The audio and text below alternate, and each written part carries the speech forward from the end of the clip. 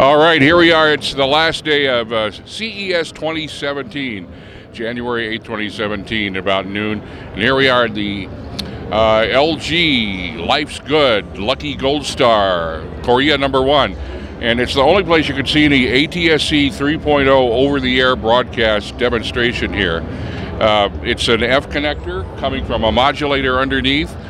And ATSC, God, it's been a long wait for this. They hope to have it finalized at the NAB show coming in April.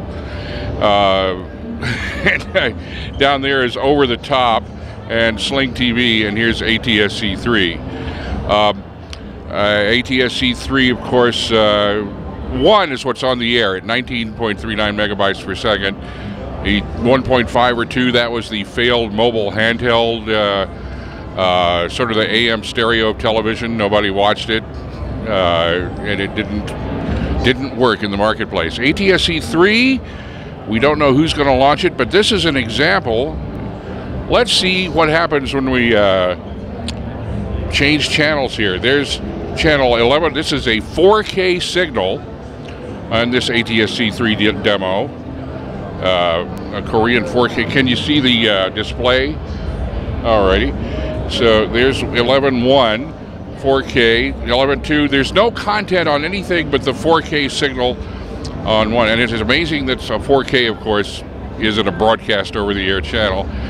And in this demo, there's several other channels: 2, 3, 4, 5, which is audio only. 6, sports, I don't know, yeah, that's UHD. They don't call it PSIP, Program Service Information Protocol, in ATSC 3, et cetera, et cetera. It's an entirely new stream. The data rate on ATSC can be as high as 56 megabytes per second for a small coverage area, as low as 724K for more forward error correction in a big coverage area from your terrestrial COFDM transmitter on ATSC 3. It looks like they'll probably average out about 27 megabytes per second, a lot more bandwidth than the current 19.39. And since it supports the new HE high efficiency codecs, the same codecs that are on Netflix and things of that nature, you can get 4K. Just like you can on any other service, over the air with an antenna. So we don't know what stations are going to start, which people are going to relinquish ATSC 1 and go with 3, but somebody will, and it will be 4K. Come on. There we go, a picture. This television, it just says Super UH. I don't see a model number of it.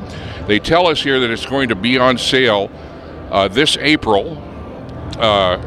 In the United States. It'll probably sell, this is a 65-inch. It has dual tuners. It has one ATSC 1 tuner and an entirely separate ATSC 3 tuner.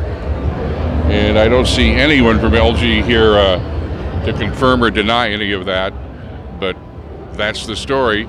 And I guess that wraps it up for ATSC 3 here on the last day, the last moments, the last hours of CES 2017.